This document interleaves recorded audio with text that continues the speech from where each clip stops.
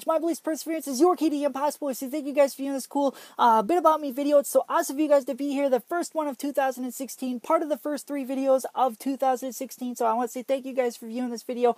Happy New Year's, and let's get right into it. So this bit about me is part of the 5 cold hard facts you need to know going into 2016. Today is day 5, so it's the final day of this. And so basically today we are talking about like opportunities and getting opportunities and acknowledging that there's going to be opportunities this 2016 for you guys to do greatness and you guys to do different things. Now, this is for my bit about me. So I want to explain, because in my tip of the day video, I acknowledge that there's going to be opportunities and good ideas to think about when you're, going into the new year. The question of the day was all about how to get those opportunities and some ideas of some things you can start trying out to reach out to different people and show that you're looking for opportunities. Now I want to tell you guys kind of on a personal level, my personal thoughts as to how I've gotten some of my major opportunities.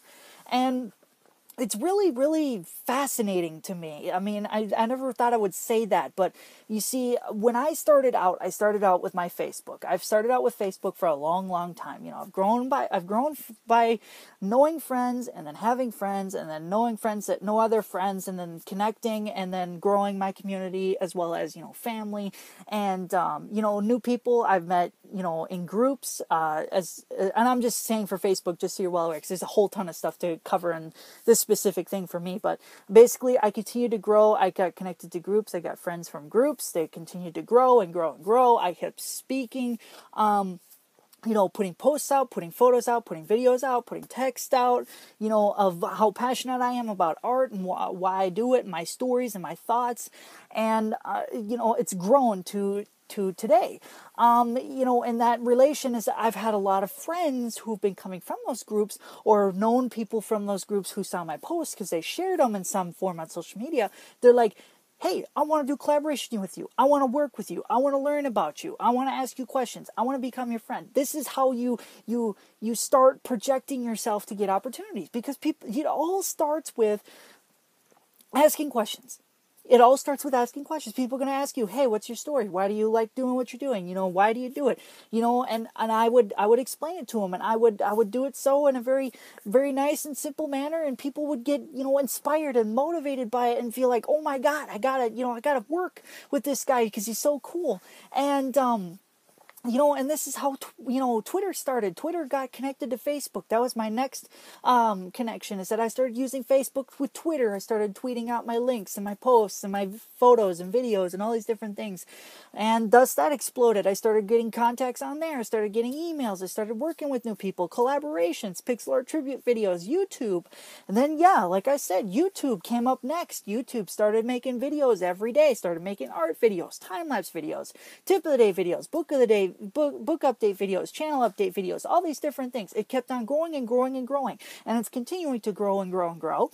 And it's all because I took the action and I decided, I got to put myself out there. I got to tell my story. I got to show my art. I got to tell them about my art. I got to tell people why I'm so passionate about what I'm doing and, why they should be a part of it. And it's gotten me to a lot of incredible places.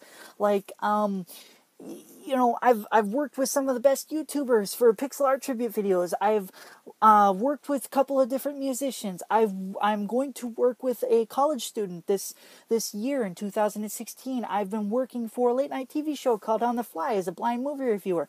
It's crazy. It's crazy, guys, but it's possible. You guys can do it. I'm not saying this to brag. I'm saying this that you can do it. You can go out there and do stuff like this too.